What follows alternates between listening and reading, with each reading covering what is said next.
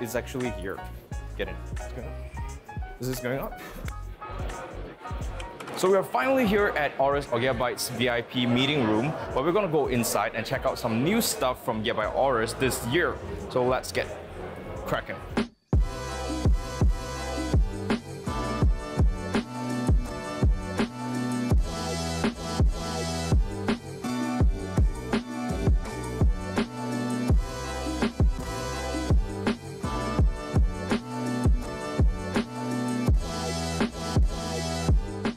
This Computex coverage is brought to you by Aorus, so team up and fight on!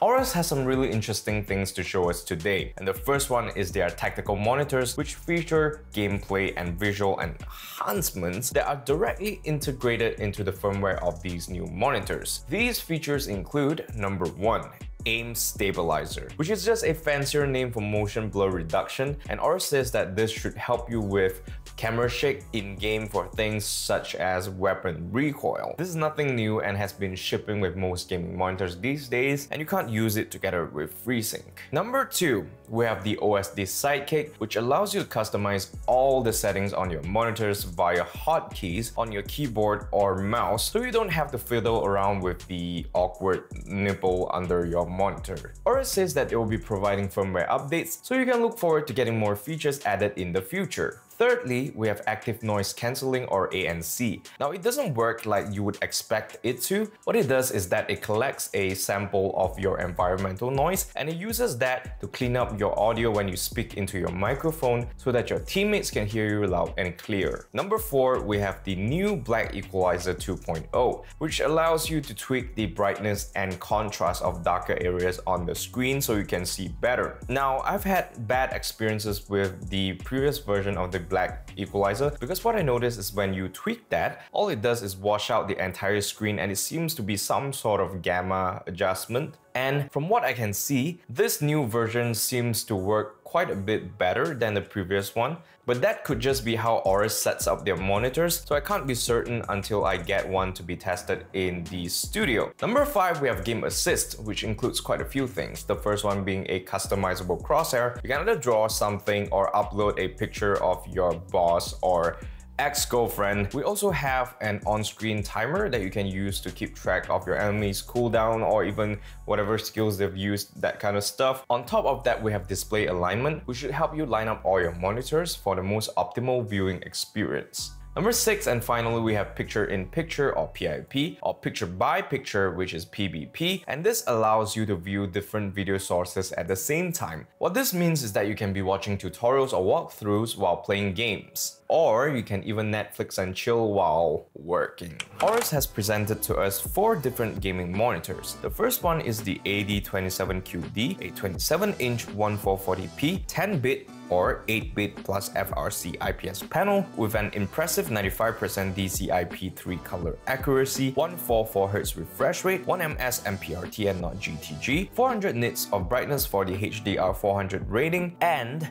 FreeSync and G-Sync support. The second model is the KD25F, a 24.5-inch 1080p 8-bit TN panel with a 100% sRGB coverage, 240Hz refresh rate, 0.5ms MPRT, and also FreeSync and G-Sync support. I was quite surprised to find that this is a TN panel because it has quite good viewing angles. The final 2 models are the CV27F and CV27Q. Both these monitors are 27-inch 1500R curved monitors with an 8-bit V8 panel, 90% DCI-P3 color accuracy, 165Hz refresh rate, 1ms MPRT, and rated for HDR400. The only differences are that the F version is a 1080p monitor without FreeSync or G-Sync, and the Q version is a 1440p monitor with FreeSync 2 HDR and G-Sync. Next, we also saw this very mysterious looking AIO cooler with an OLED on the pump, and this looks oddly familiar. I wonder where I've seen that one before. Moving on to something next level. This Computex also showed us the Aorus NVMe Gen4 SSD, where Gigabyte has partnered up with Phison to develop their next generation SSD. This is a PCIe 4.0 based NVMe M.2 SSD in 3 capacities: 500GB, 1TB, and 2TB. It features a full-body copper heatsink and read speeds up to 5000 MB per second and write speeds up to 4400 MB per second. As if that wasn't enough, Aorus has blown it out of the water with their Aorus AIC Gen4 SSD. This is essentially Aorus's "mine is faster than yours" show-off at in-card in a RAID 0 configuration. It has a maximum capacity of 8TB, read and write speeds beyond 15 GB per second, and features a full PCIe 4.0x16 interface. Now, something like this is bound to get hot, so Aorus has included an active cooling solution in the form of a cooling fan and heatsink on the front and a metal backplate. Speaking of PCIe 4.0,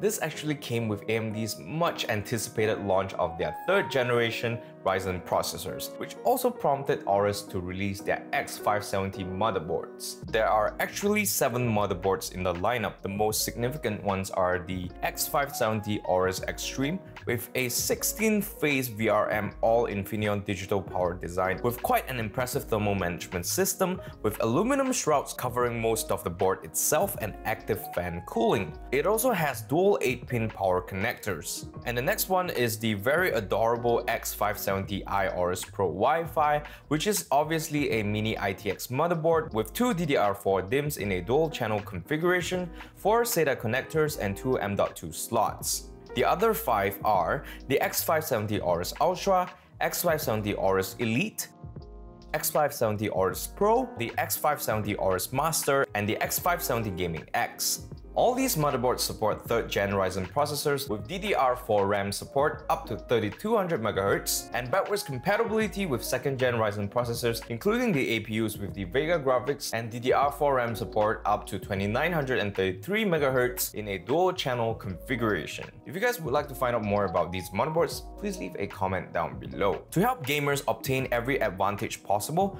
Aorus is certainly stepping up their networking game. This entire X570 Aorus lineup offers Intel Gigabit Ethernet LAN, while the X570 Aorus Master and X570 Aorus Xtreme get 2.5 gigabits and 10 gigabits per second LAN connection speeds respectively. On top of that, all Wi-Fi models in this lineup will feature ultra-fast connectivity at 2.4 gigabits per second with the Wi-Fi 6 802.11ax wireless standard. Of course, we'll still get the usual Aorus features such as RGB fusion LED lighting and smart fan, which is there to manage the fan noise from motherboards with active cooling fans, so we won't have to deal with tiny whiny fans. Not like you guys, of course. And that's all from Aorus this year. If you thought this video was awesome, please give us a like and subscribe. Leave a comment down below to let us know which are you most excited about. Is it the tactical monitors, the PCIe 4.0 SSDs, or what we're most excited about, the X570 motherboards? Don't forget to subscribe, share, like, whatever you want to do, and we'll see you in the next one. All of our Computex 2019 videos are edited on Acer laptops, namely the brand new Acer Nitro 5 and Predator Triton 500, powered by the brand new 9th generation Intel i5 and i7 processors.